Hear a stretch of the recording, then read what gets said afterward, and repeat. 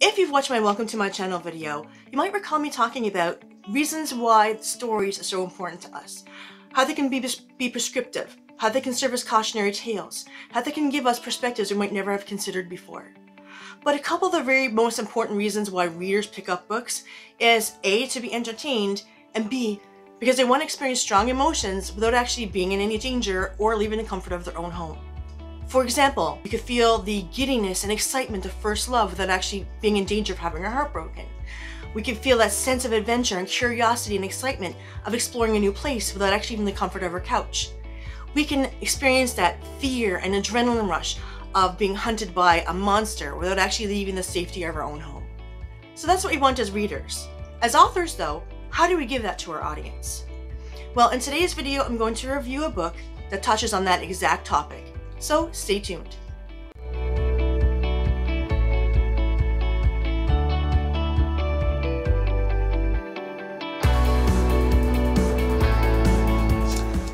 Hello everyone, I'm Sherry for the Mythic Quill. I remember when I was young, I was always a big reader, but there's this one time that I really remember strongly.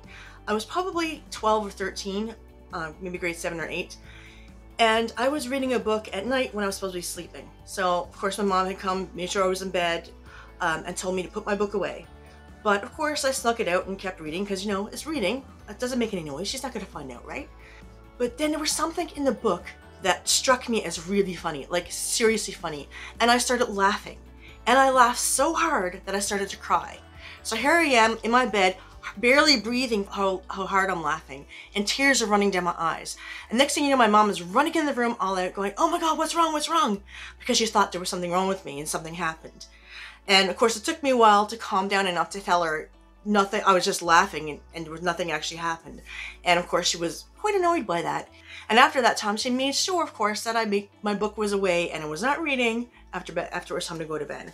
So what is the purpose of that? Well, it kind of illustrates the point of today's book. So I'm going to do a book review on a book called The Emotional Craft of Fiction, How to Write the Story Beneath the Surface by Donald Maass. So I finished reading this actually a couple weeks ago, so I hadn't gotten around to posting my review yet. But this book is centered around the theme that the books that readers remember the most, that affect the readers the most, are the ones that provoke a strong emotional response in the readers. It provides advice and examples for how to go beyond the surface level and dig deeper to create well-rounded characters that the reader can actually identify with. In this book, Maass states that it's not just enough to name the feeling. Like just saying she was angry, that doesn't really evoke any emotions with us, with the reader. So we have to dig deeper and get to underneath it. And we can use things like their actions and reactions to illustrate what's going on. This can increase engagement and your reader's emotional investment in your story. The author speaks of digging deep down into the level where if it were real life, you'd be so mixed up by conflicting emotions and troubled thoughts that you wouldn't know how to describe it. And this brings in mind, like back in April was the anniversary of my mom's death, and my aunts texted me, and I didn't text back, not because I didn't want to talk to them, but because I did not know how to express how I was feeling. So trying to get those kind of emotions and describe those kind of emotions and evoke those emotions in our readers, well, that's the trick. So how do you express such a tangle of emotions in writing? So according to Maass, you could do that in a number of ways, such as using comparison, description, analogy, anecdotes, and so on. One thing I really liked about this book that he talked about, you know, going beneath the layers, but he actually used examples from books, concrete examples from other books, to help the author as reader figure out how to do that. So that was really helpful to me. I felt that sometimes the ideas are kind of up in the air, but they're not concrete enough to actually absorb. So I'm going to read a selection from the book just to kind of give you an example of how that works. So in this section, Maass is talking about connecting the inner and outer journey. And of course he goes through a big explanation of how to do that, but then he starts talking about his example first. So he kind of introduces his example. And I'll read a part of what he wrote for us. So, L.A. Meyer's young adult adventure story, Bloody Jack, 2002, was inspired by 19th century songs about young girls dressed up as boys going to sea. The songs concerned girls following boys, but Meyer wondered what would it be like for a girl to get on board a British warship just to eat regularly. So he relocated his story to the London slums in the late 1700s and created an orphan named Mary. So I'm going to skip a little bit, and then because she can read, Mary wins a berth on the ancient CS Dolphin as a schoolteacher's assistant. In his novel's opening, though, Meyer tackles the task of convincing his readers that this is something that a girl of the time would do. After Mary takes Charlie's clothes, she chops her hair short to disguise and protect herself, and soon is hailed by a gentleman to hold his horse while he dines in a tavern. For her trouble, he gives her a penny. So that's his description of it, and here is the example from the book itself. When he gets on his horse and leaves, I heads into the same tavern, and for me penny I gets a bowl of stew and a bit of bread, which is something wonderful. I licks the bowl clean, tucks the bread in me vest for later, wipes me mouth on me sleeve, and heads out. It's easier being a boy, I reflects. It's easier being a boy, 'cause nobody bothers with you. Like, I couldn't have gone into that tavern yesterday as a girl, 'cause they would have shouted, "Get out of here, you filthy girl!" Well, they didn't say anything when I went in as a filthy boy. My filthy penny was as good as anybody else's. It's easier being a boy, 'cause no one remarks upon me being alone. Lots of boys are alone, but girls are never alone. The girl gets scooped up into begging and stealing gangs, or workhouses, or worse. True, on my journey south, I was eyed by some gentlemen of the street, who thought as they would look better in me vest than me. But a flash of me shiv put some caution in 'em, and that was that. It's easier being a boy, 'cause when someone needs something done like holding a horse, they always pick a boy, 'cause they think the dumbest boy would be better at it than the brightest girl, which is stupid, but there you are. It's easier being a boy, 'cause I don't have to look out for no one but me. I'm feeling a great sense of freedom, like a weight's been lifted from my shoulders, as I'm darting me way down to the docks. I'm feeling a little ashamed for feeling so light, too, what with Charlie dead and me leaving the others and all. But that's the way it is. I slips between two loose boards into a stable that's closed all up for the night, and I burrows in the warm and sweet-smelling hay. I decide my name will be Jack. So now we're back to him talking about that selection. Mary/Jack's journey takes her from girl to boy, and then back again.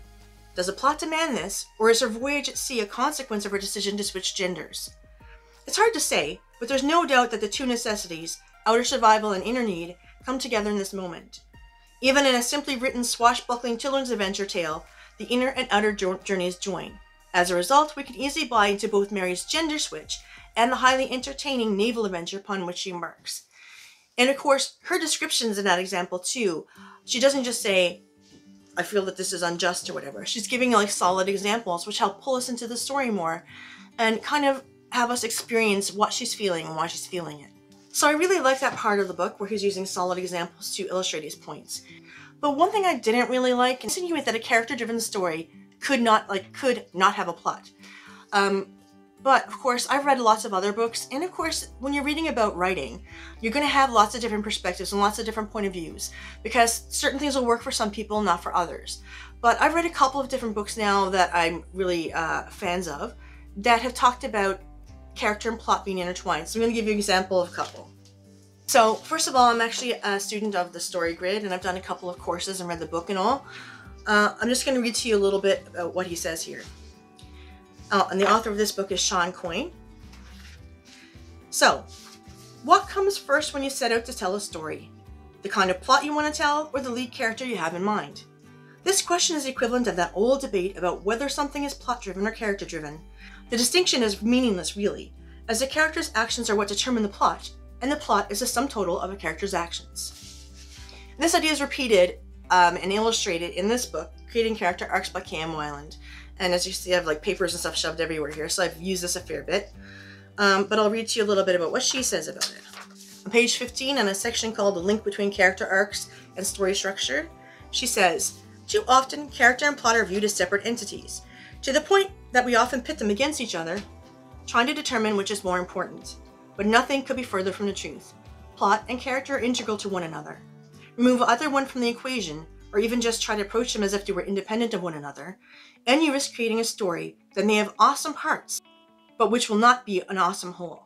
So when Maass talks about a character-driven story not having a plot, what comes to mind to me is how in this book she talks about characters having a positive change arc, where they change for the better by the end of the story, a negative change arc, where they change for the worse, and then there's a flat arc, in which a character doesn't change, either for the better or the worse.